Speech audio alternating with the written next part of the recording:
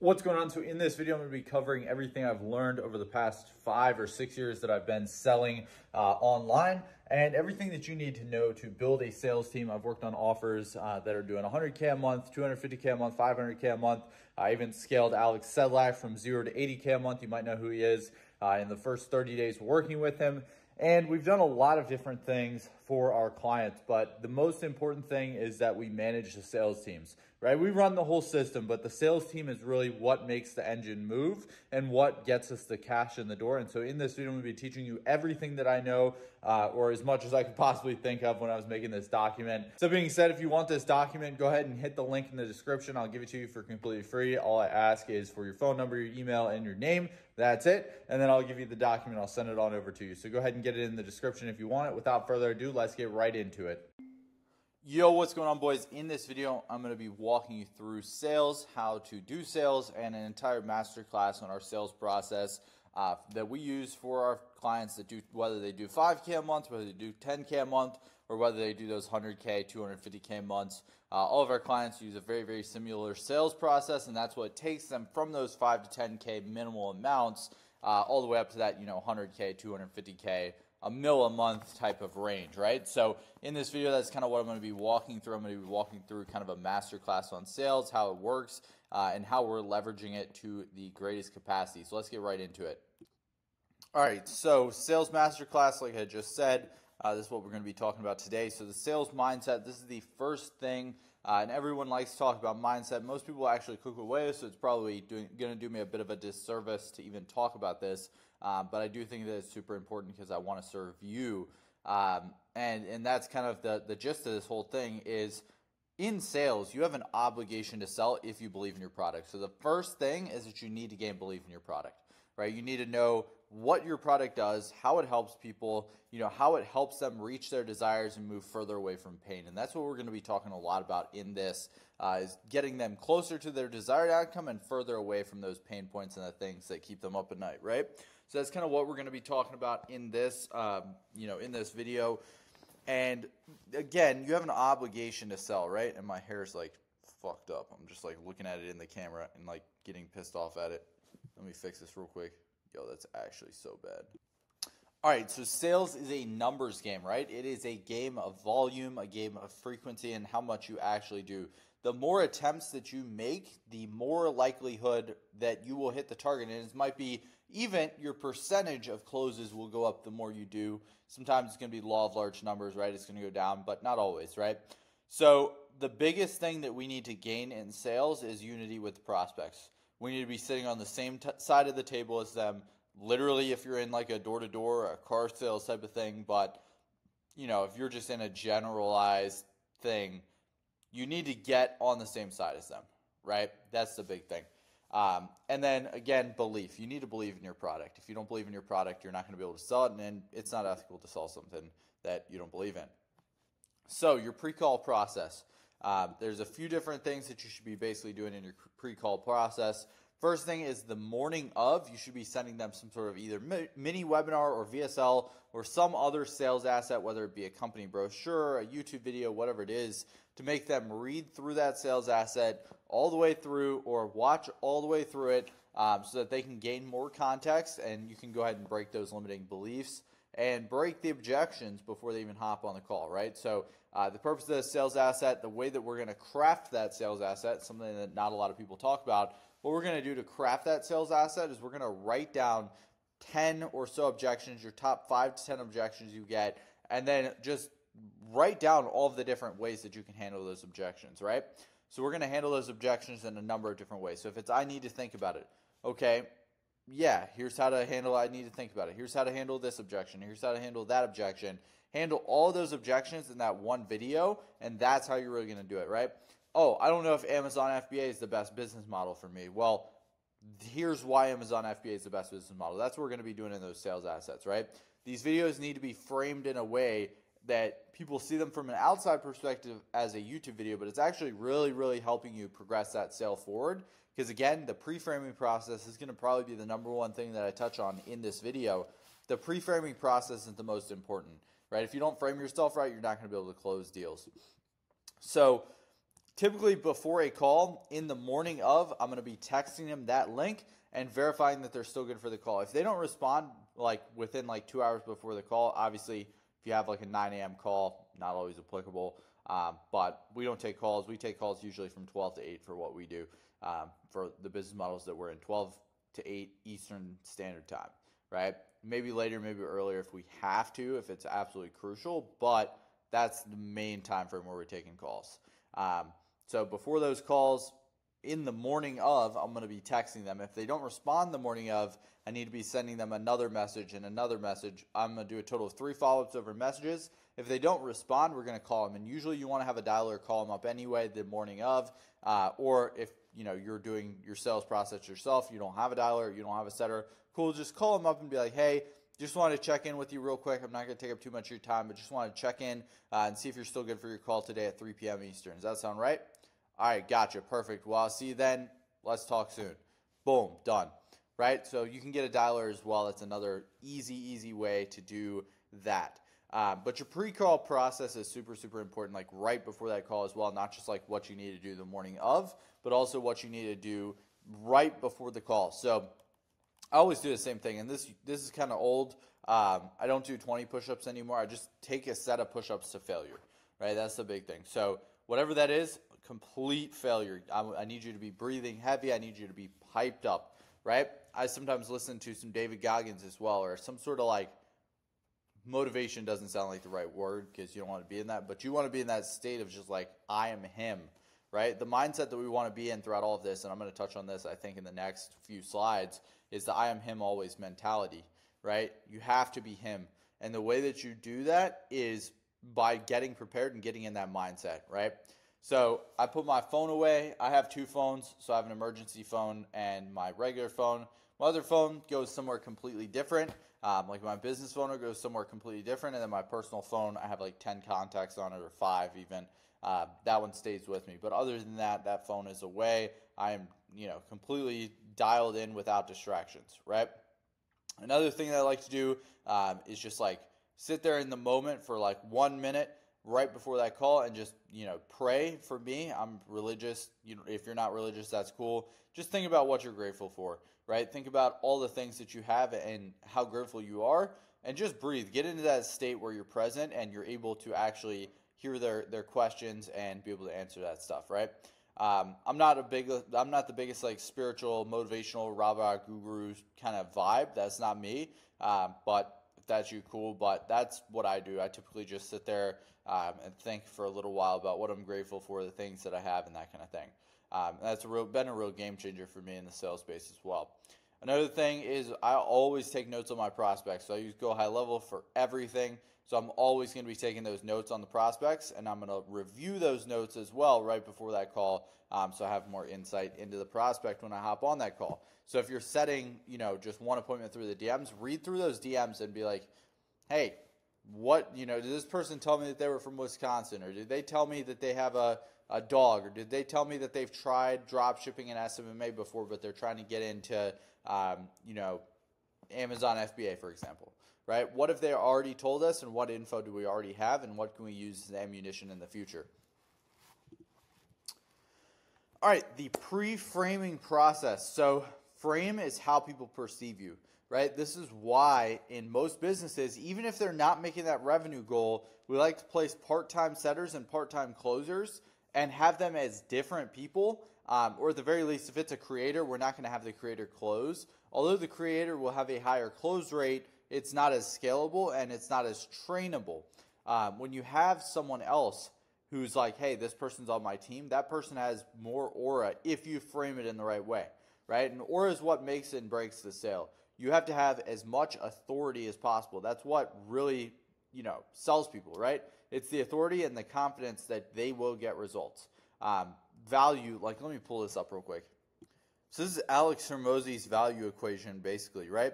So we have the dream outcome, the perceived likelihood of achievement, the time delay, and the effort and sacrifice, and that is what makes up value.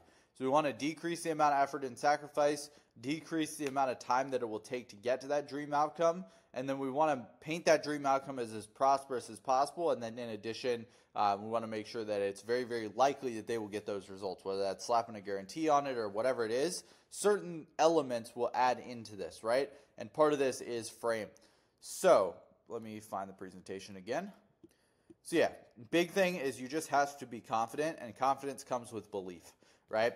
So you have to have a super, super strong sense of authority, and literally all sales is at the end of the day is who has the biggest dick in the room, right? One of my mentors, this pretty recently, when he sold us into his program, right? He showed up to the call. He was in a beautiful hotel. He had a bathrobe on. He was chilling there, enjoying life. His girlfriend was in the background. He painted the dream outcome, right? That's what you should be doing. Or his wife. I don't know if they were married at the time, but they were like, he just had aura, right? You see him and you're like, hey, this dude knows what he's talking about because he actually achieved something.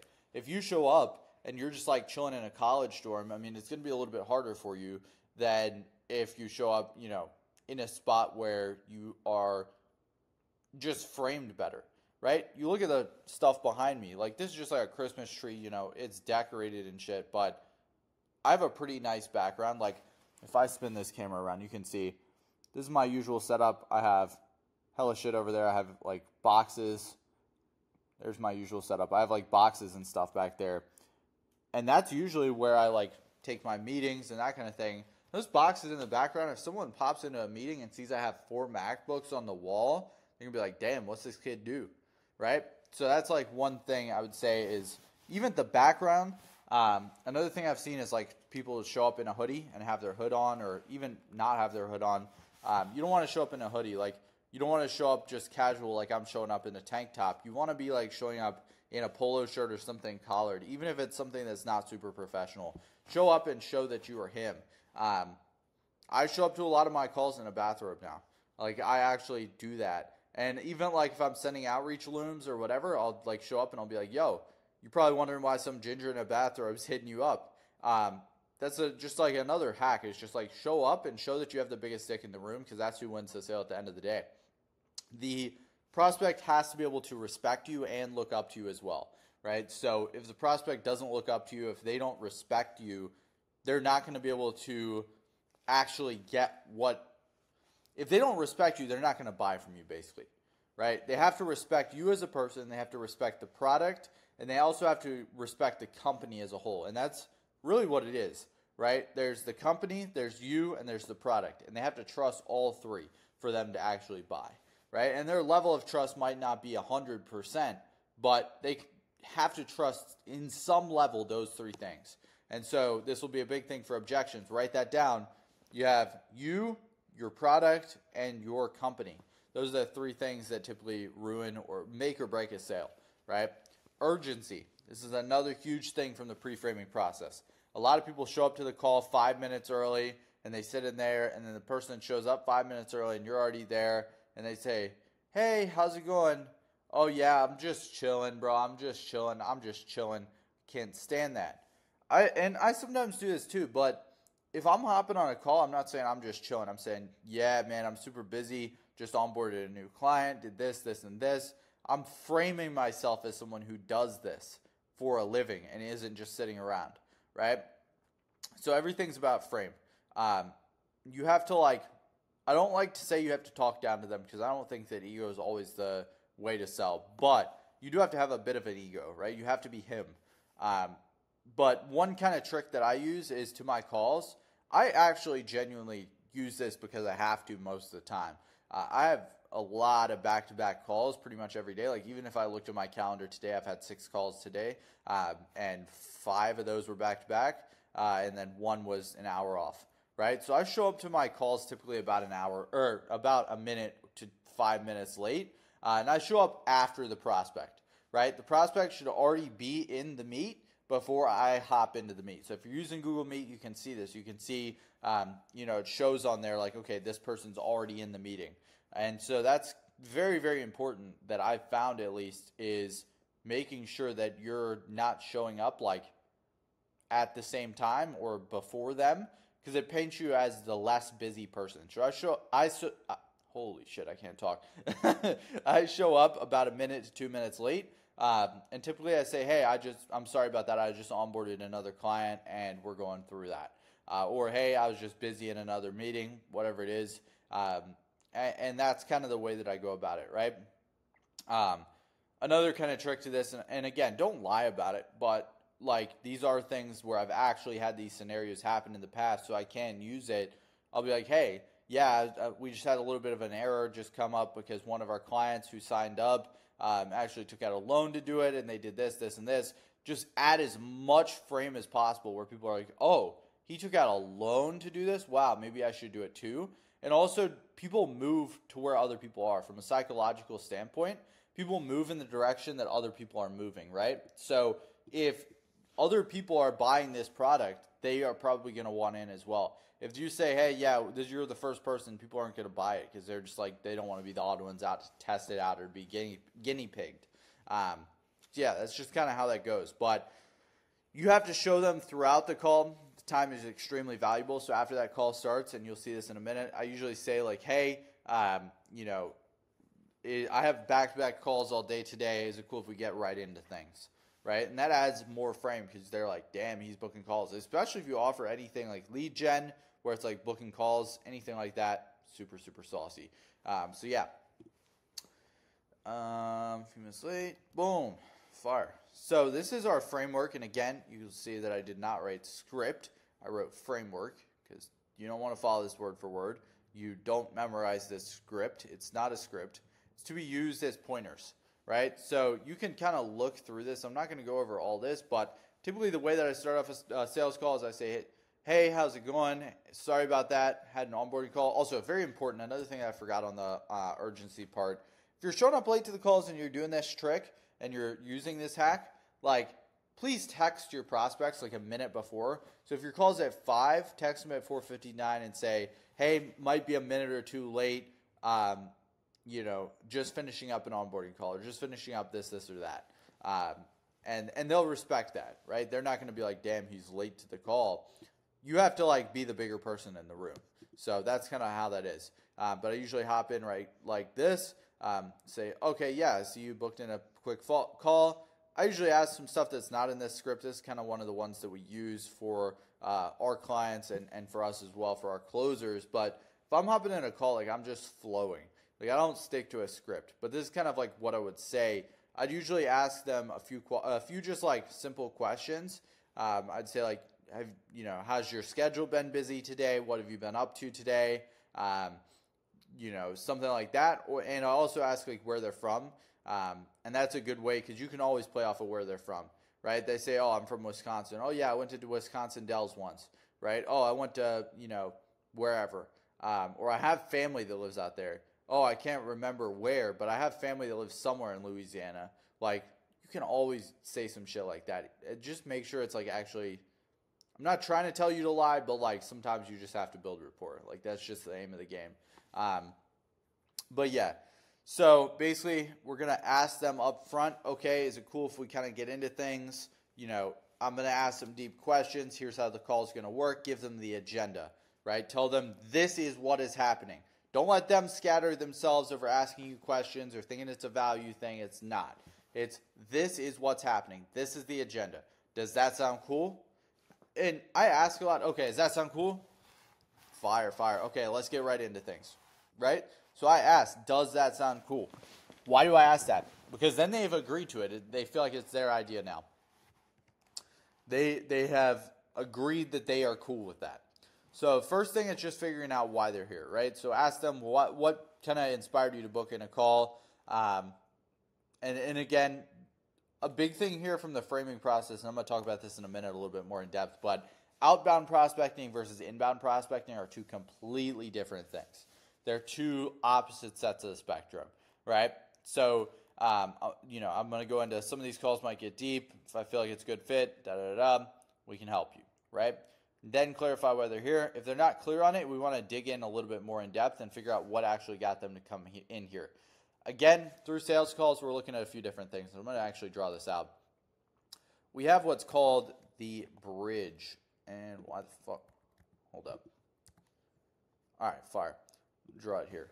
So basically, we have the pain, which I'm just going to draw a P because I can't really draw here. And we have the desire, right? So people are always, no way.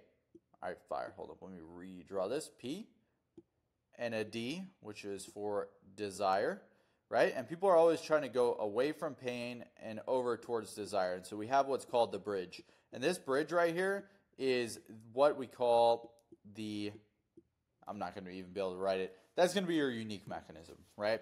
So that is what you do. So your pain, maybe it's, hey, people are working their 9 to 5. Their dream outcome is they don't have to work the 9 to 5.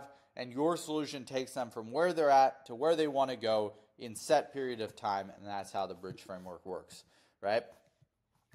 So again, we want to get as clear as possible, and we need to know exactly what those pain points are and exactly what that desire is. And that's where we come into fact, find, qualify, right? And so from here, basically, there's a few different things that we do. Situational awareness is kind of trying to figure out where they're at. Goal awareness is trying to figure out where they want to go. And then figuring out what's been stopping them, the gap, right? The gap is like the water under the bridge. It's the thing that's been stopping them from crossing through that river and getting to their desire, right? So what's been stopping you? So we're looking to establish whatever that problem is, and looking for a much more emotional driver than, I don't know, I just haven't done it. We're looking for something a lot more emotional, something that's like, yeah, I want to do this. I really want to make money online. Why? Why do you want to make money online? Well, I want to be able to provide for my family. Bam, emotion, right? Now we can play on that. Oh, I thought you said you wanted to, be able to provide for your family and not have to work a 9 to 5, and not feel like you're just stuck in the rat race, right? So we can use that kind of stuff throughout that. So again, emotional drivers, anything from family to, their life. If their life's just like shit, basically you have to figure that out, right? So we're going to insert a quick relatable story there so that way we can, relate to them. They build rapport, especially if you're a closer who's gone through a program, which is where a lot of people find their closers. If you're a closer who's gone through a program and you've gone from point A to point B, point out what your point A was and how you got to point B, and build your own case study around it. And that's why we should be sending these people case studies before, right? That's what a case study is at the end of the day. It's a transformation. And that's another thing. We're not selling a product. We're selling a transformation. We're selling the ability to go from point A to point B, right? So yeah, we're going to ask them more about their pain point, how it feels, and everything like that. And again, you can get this whole thing down in the description. I'm going to leave a link to this entire document and this entire framework as well. Now we're going to paint that dream outcome as like a vacation, right? You think about, going to Fiji. Let's just take Fiji, for example. You're taking a vacation to Fiji. It's nice. It's palm trees. It's the beach, scuba diving, whatever you want it to be is Fiji. It's beautiful, right? Fiji is like what you sell. You're not selling the plane ticket there. You look at any airline advertisements. You look at like American Airlines, whether it's even Spirit Airlines, whatever brokey airline you all fly on. It's literally just that, right? It's a plane. But they're not selling a plane. They're selling the vacation. And so that's what we need to do. We need to figure out what that looks like to get away from that pain and to go towards that desire. And we need to ask a consequence question. So this is a question along the lines of, so what happens if you don't do this? And this is where I'll bring up risky questions, right? You have to ask super, super risky questions, things that feel risky. And a lot of people are scared to do this, and I don't get why, because they're not really risky. They're just considered risky by your brain. It's like going up to cold approach a girl, right? It's not risky unless you think it's risky. If you were 8 years old and you didn't know any better, you'll probably go up, right? So that's kind of how you need to think about this. You're going to have to ask certain questions that are very, very like rigged questions. It's like a lawyer asking questions about how it's like the lawyer who asks questions that they already know the answer to, right? So what happens if you don't do this? Okay, so why do you think you would be a good fit for the program? Why should I pick you to come into my program, right? Again, you have to present the value as so much higher than that money. You also just have to have the not give a fuck mentality, and this is I am him, right? You have to have that mindset of I don't really care about your money. I'll even say that physically on calls. I I don't really give a fuck about your money. I'm just trying to do you a favor here. Like, I'll literally say that on calls. So yeah. And then asking them, are you sure this is a priority? Why is now? Why all of a sudden? Why do you need to do this now? These are questions that are framed in a way where they have to basically get rid of the objections themselves. And if you follow these things, you will be golden, right? Then we're going to basically reassert frame, tell them program's not for everybody. So why, why are they doing it? Why is it now? Those kind of things. And is it something that they're willing to do right now, right? And in theory, they'll be like, yes, boom, fire. So the offer, this is another kind of important part, is the offer. So the offer is going to be different for everybody, but we're basically going to transition into that offer. I see a lot of people, so many salespeople, when they first get into sales, this is the biggest thing they struggle with, right? So, and let's say we were to help you out, what kind of support would you require?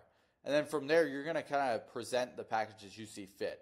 Now, another big thing is you want to have multiple packages. If you just have one package, you're not going to be able to sell it as easily. If you have like a $3,000 package and a $6,000 package, you're going to say, so which one of those do you think would better suit your needs, right? So they will pick themselves.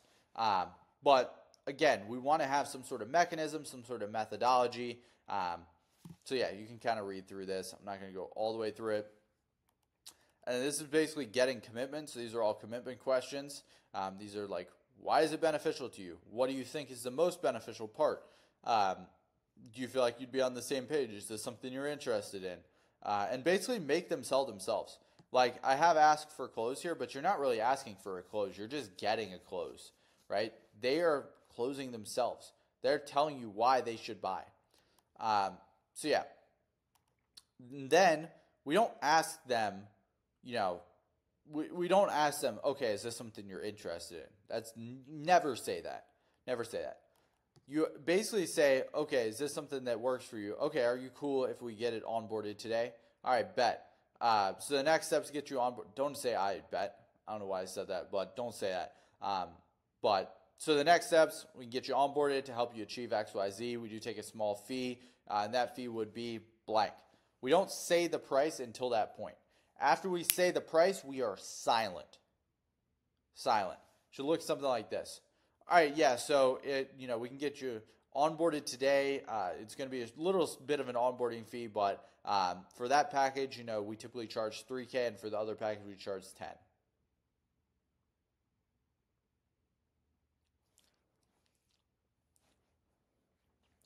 This is why you always have a water bottle with you on a sale, right? You grab a sip of water, take a sip of that water, and just stay silent. The first person to talk will lose the sale 99% of the time. It's a determining factor, right? So you want to make the other person talk first. So that's a huge, huge point there. Do not talk before they do. And then basically you're just going to ask them, instead of asking them, we're asking them basically different questions, right? What's the best email to send that payment link to? We're not asking them, okay, do you want to pay? We're saying, what's the best email to send that payment to? And this is where we do what's called the assumed close. We assume that they are in. We assume that they have committed and they're already ready to go on that, right? And so this is when you're going to get hit with, boom, objection. And this is where 99% of salespeople fail, right? So objections boil down to two things: logistics and the fear of whatever it is that they're going through, right? So there's, the logical things such as they need to sort out their finances, or they need to transfer money, or they physically can't pay at the moment, right? And this is where you have to have different solutions such as Klarna Afterpay, these different buy now, pay later solutions, or even just manual payment plans as well. They need to transfer money. Okay, put down a down payment. You need a system for that, right? Everything that you do needs to have a system for it. If you're not doing the math and looking at, okay, what's the ROI on this? If someone puts down a down payment, they're most likely going to pay the rest versus getting cold feet. Cold feet is what kills everybody. They think, like, I've had so many people who are just starting out, whether they're going through my program or whatever, and they hit me up and they're like, yo, bro, I just closed somebody for $2,500. And I'm like, let's fucking go, bro. That's hype. That's dope. They're like, yeah, bro, he's paying tomorrow. Huh? A sale is not closed until there is money in the bank. Write that down. A sale is not closed until there is money in the bank. If you get hey, I need to transfer money. Hey, I need to sort out my finances. Those people are like most likely not going to pay. Some of them do. I'm not saying that no one will, but most people aren't just like living their entire life as like credit card free. Most people have credit cards, they have debit cards, and if they don't, they're probably not your target market anyway, right? But there's also the fear. So yeah, I just need to talk to my wife. I don't ever make decisions like this without consulting her. Okay, cool. What? Just out of curiosity, like, what do you think she would say? Boom, it's over. And again, you just have to circle back to each objection, right? Money, like they're afraid of losing the money. What's that money going to do for you? What do you think that money in your account is doing for you, just sitting there? Well, it's just losing value. So you can either A, let that money sit there, or you can spend money to make more money. And what I've learned is the wealthiest people that I know and that I've ever seen in this space, they buy money, right? You're buying into a business model, you're buying money, right? So if you're selling like B2B or BizOp or whatever, that's some one objection handle that you can use there, right? And then also there's the belief in themselves. That's where I ask them, like, do you believe in yourself? Right? Do you believe in yourself? If they say yes, let's do it. Let's do it. I see you as a great fit. I see that you can change your life. And I don't want you to hold yourself back from making that decision to change your life today. So if I could do X, Y, Z, would you be offended in any way? That's one way to put it, right? If they say no, I just don't believe in myself. Well, how come? Oh, you feel like you're lazy. Well, so was I when I first started the program. So was X, Y, and Z when they started the program, but they got X result. Case study, boom, boom, boom, boom, bam. If you don't believe in yourself, you're never going to get anywhere in life. Done. Mindset. They're afraid of, whatever it is. Fear will hold people back from making decisions, and they'll get paralyzed in fear, and they'll get stuck in one spot, and they won't be able to move forward. The people who make the things, the people who make the fastest decisions are typically the ones who get the best results. And all the high-level elite people, they make fast decisions. They have abundance, right? And so they're able to make fast decisions, right? But here's like a process called looping that we sometimes use. I've seen this in a lot of different places. I stole this from somebody, so don't quote me. But, if they're like, hey, I need to talk to my wife. Well, that's not a problem. Is everything okay? Okay. Would you be open to seeing it in a different perspective? And then what do you need to put yourself in the best position to achieve your goals? So we're just basically going to circle back on each problem, right? And then also you could say, like, if it's price, okay, that's not a problem. Tell me, if you did have the funding, would it be something that was interested for you? And what that does, where did that go? Right here. What that does is what's called problem isolation or objection isolation, right? And that's where we isolate that problem down to one thing. So that eliminates every other objection that's not a price objection. That eliminates it right there in that one sentence. They're going to say, oh, yeah, of course, I would do it. It's just an issue. It's price, literally just price. All right, cool. So we actually have payment plans. So we can split that up. Boom. They can't bring up any other objection because they said it was literally just the price. So that's like a kind of way. And sales, I hate to describe it as like you have to trap your prospect, but you kind of do. It's like just making a full logical and emotional foolproof plan for them, right? So here's kind of how to overcome some other objections. I'm not going to go over all that stuff, but these are the main 10 objections that you're going to get.